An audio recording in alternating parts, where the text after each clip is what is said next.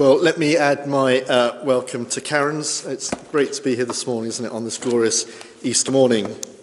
I don't know if Karen's already done this, because I was out first thing at the door, but I'm going to do it anyway. Christ is risen. He is risen indeed. Alleluia. Great.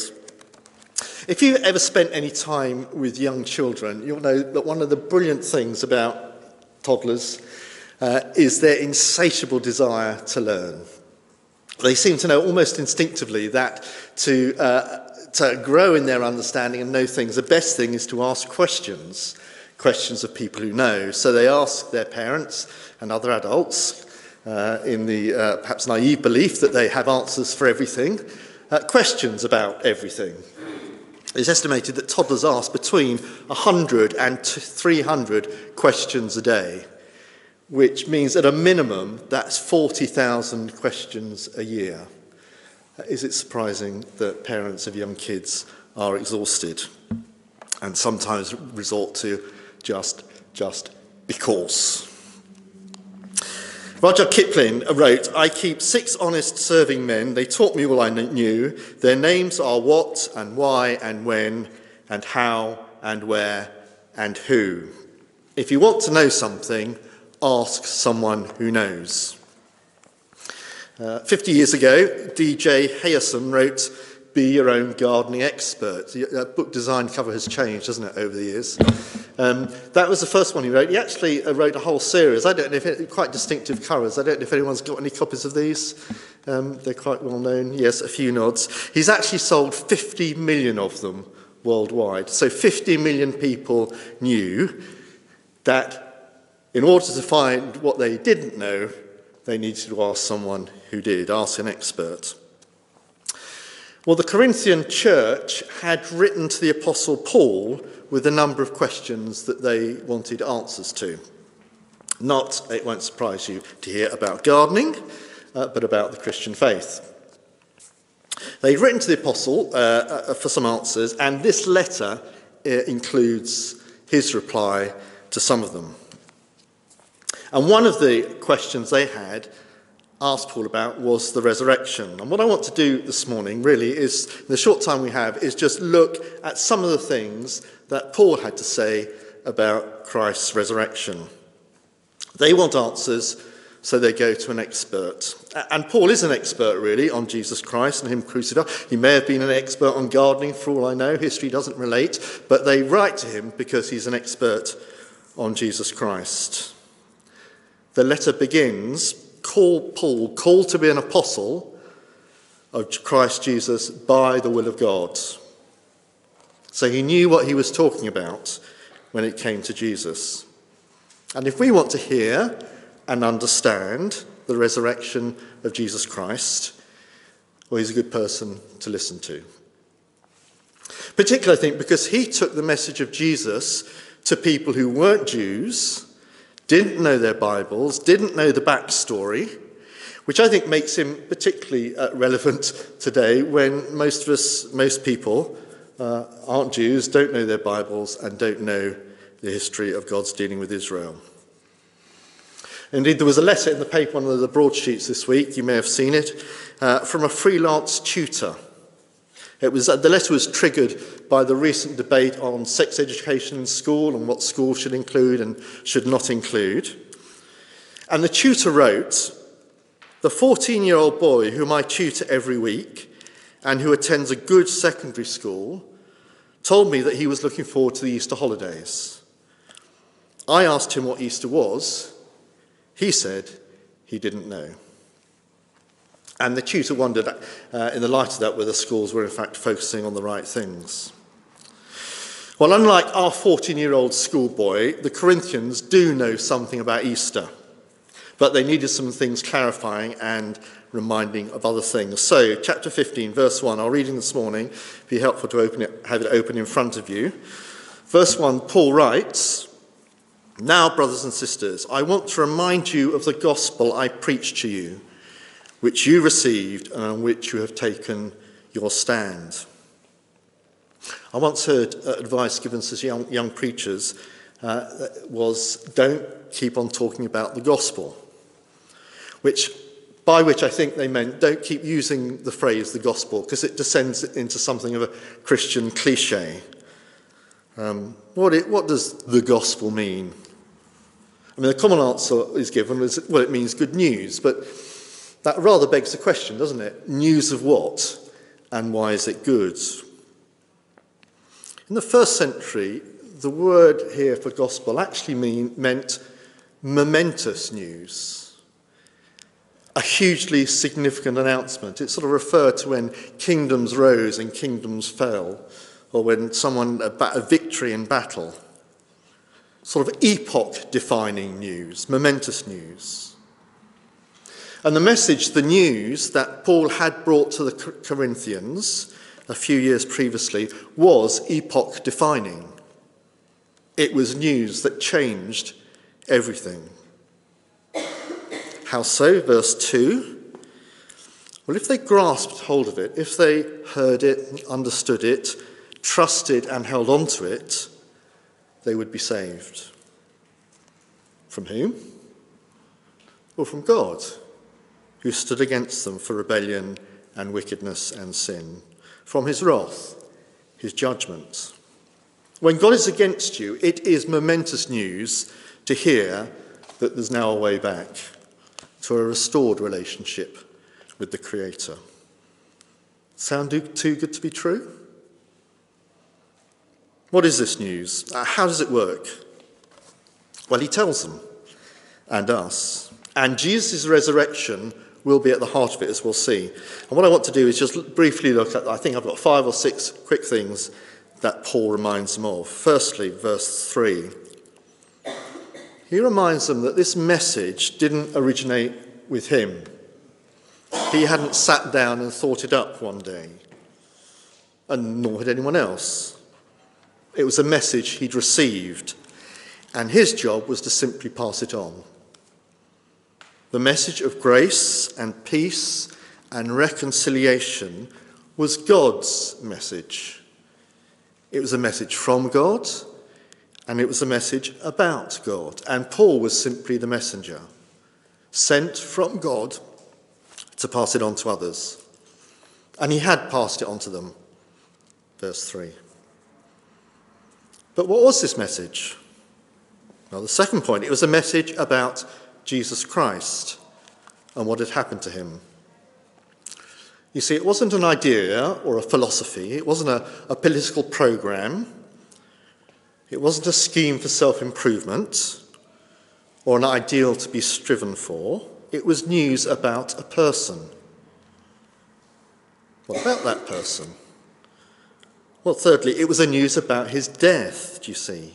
And that might seem a little bit odd, really, at first glance, to say that the most important thing about someone was their death. Not how they lived, but how they died. But that's a crucial bit. That death. That he died. And how he died. And what that death meant. That was the important bit. That was what changed everything. See, at the heart of Paul's message was the death of Jesus Christ. Early in the letter, he puts it like this. In chapter 2, he said, "When I came to you, Corinthians, I did not come with eloquence or human wisdom, as I proclaimed to you the testimony about God. For I resolved to know nothing while I was with you except Jesus Christ and him crucified." When Paul summarized his message, it was Christ and him crucified. On Good Friday, Christ died. He was crucified. He died. He was dead. No one stood in for him. There wasn't a swap or a switch for someone else at the last moment. Jesus died. A historically verifiable death, in public, with witnesses.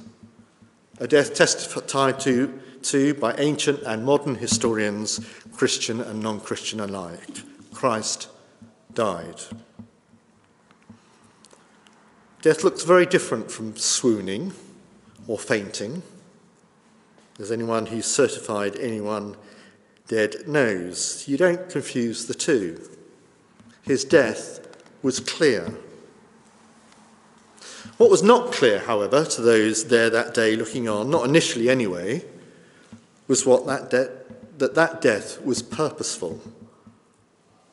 And that's the fourth point, verse 3. He died for our sins. He died for a reason, for our sins, yours and mine, the sin of the whole world. Rebellion against God cannot just be ignored. There are consequences to actions. When creatures reject their creator, judgment is inevitable, and that judgment is death. We deserve death for our rejection of God as our creator. But the momentous news that Paul brought to the Corinthians, the almost unbelievable news, was that on the cross, Jesus had died for their sin. For ours, for yours, for mine. Jesus in our place, paying the penalty for our rebellion and sin. Well, you might ask, well, what about his own sin? Well, one of the unique things about Jesus is that he didn't have any. He never rebelled against his Father's will. He was obedient unto death, even death on a cross. And that makes him unique. No one else like him. One of the things that makes him unique. He had no debt to pay. It was said of the late Queen, wasn't it, when she was alive, that she never carried any money on her because she never had to pay for anything. Well, Jesus didn't have to pay anything for his sin. In fact, some of his enemies once asked him, or rather he asked those who were kicking against what he was saying, he asked them, which one of you can accuse me of sin? And do you know what the best they could come up with? The best they could come up with was that he spent time with the wrong sort of people. Jesus' sinless, perfect life was the basis of the swap that did occur on the cross, the substitution that did take place. On the cross, he swapped his righteousness for our sin. He took his sin on himself and gifted us his righteousness. He took on his people's guilt so that justice would be done when God declares them not guilty. In his death, he paid the price of our rebellion so that we don't have to. He had not earned a penalty, we had. He died paying the penalty for us.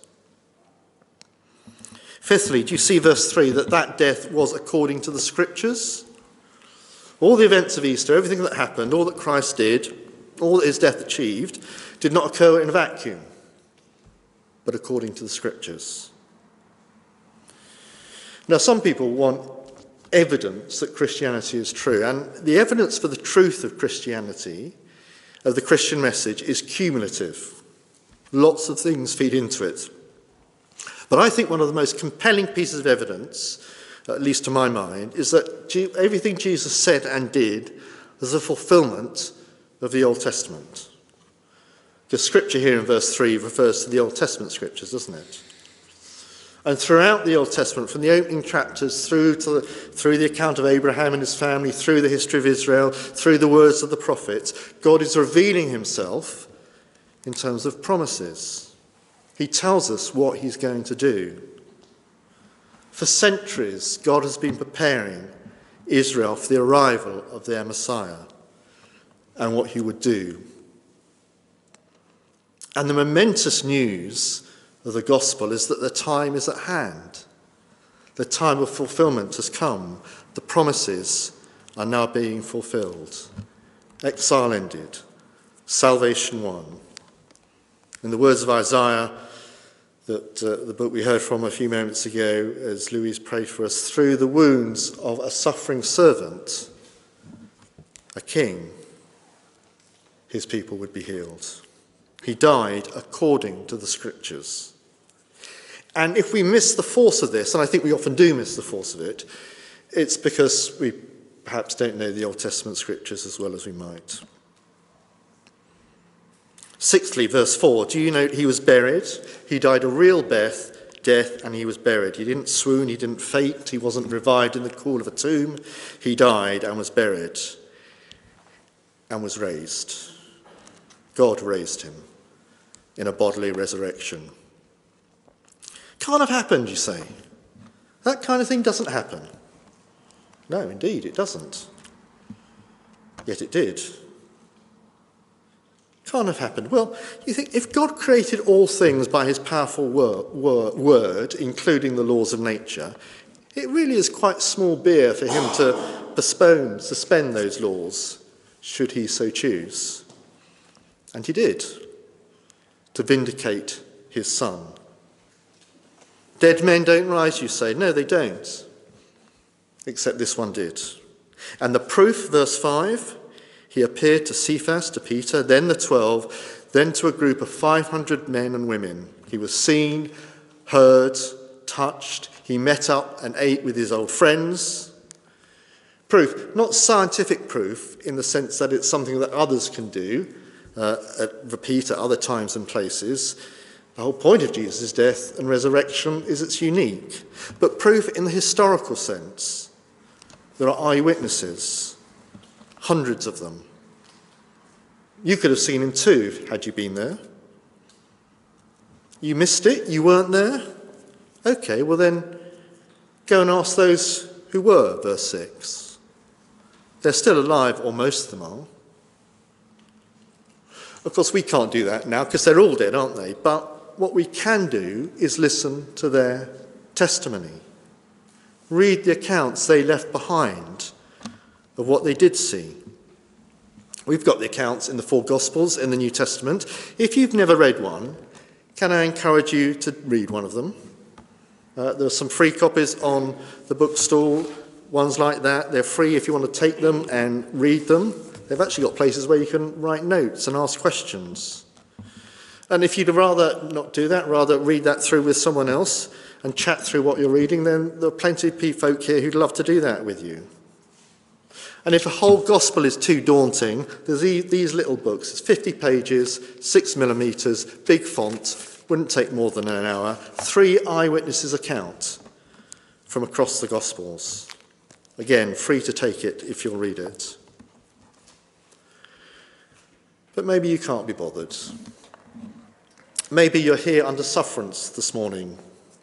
You know, you're here because your family or friends wanted you to be. And you've decided already, it's just fake, it's just a big conspiracy. If so, consider this. Many of those first witnesses would die because they insisted that what they were saying was true, that Jesus had been raised. Now, it's perfectly true that people will die for all sorts of mad ideas and things. The nonsense that they've convinced themselves about, that's perfectly true. But ask yourself this.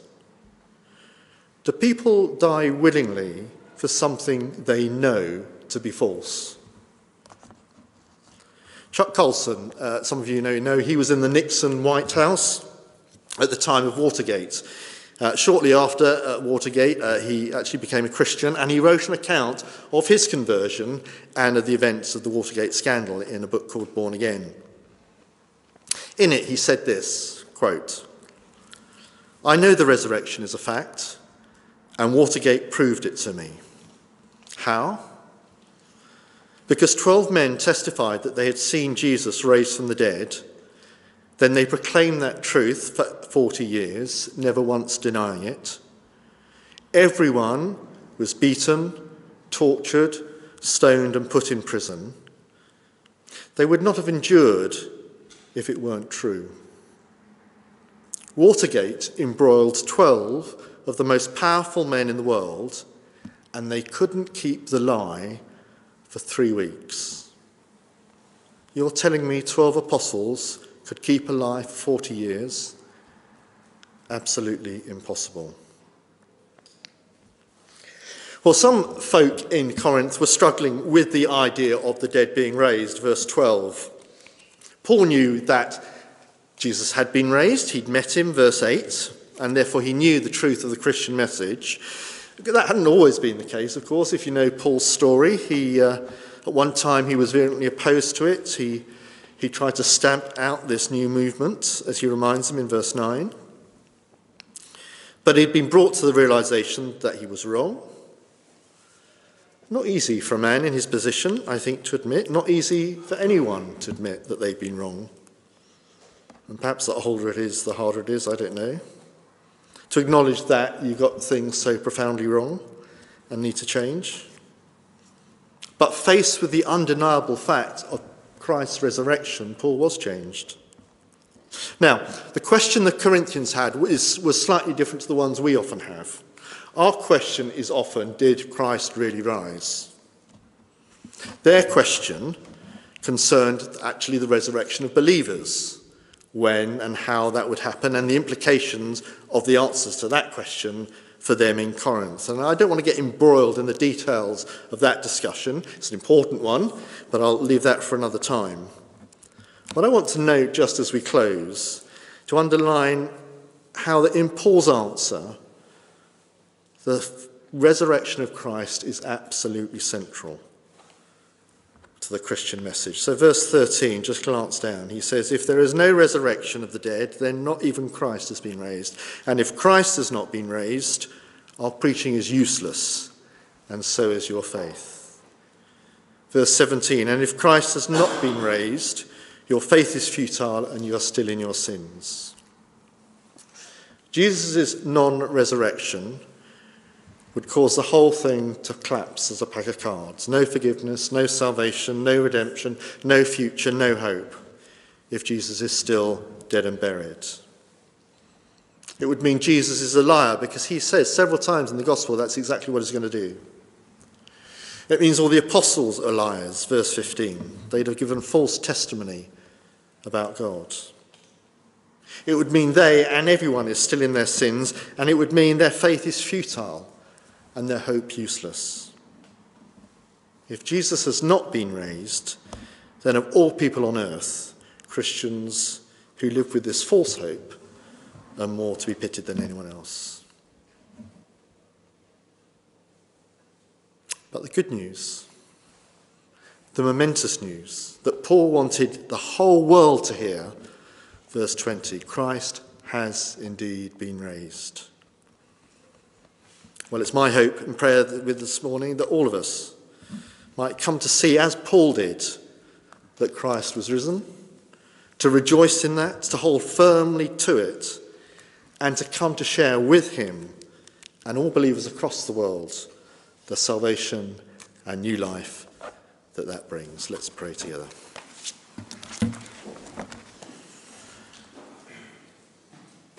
Heavenly Father, thank you that you did indeed raise Christ from the dead. Thank you that he is vindicated and that his work was effective and is done. That the price has been paid, redemption has been won, and we can know you and the eternal life that knowing you brings. We thank you in Jesus' name. Amen.